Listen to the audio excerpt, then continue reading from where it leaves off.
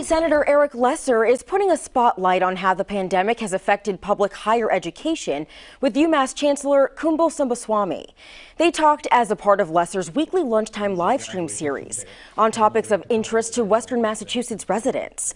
The Chancellor addressed issues of lower enrollment, consolidating resources between campuses, and continued COVID-19 safety protocols at the college. Subbaswamy said he's optimistic that the school will fully open in the fall, but noted that many students enjoy the flexibility of taking classes in person and online.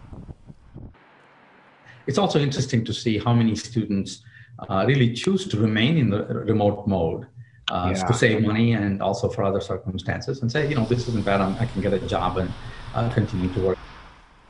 Now, if you missed that discussion, you can find a link to the entire interview on our website, wwlp.com.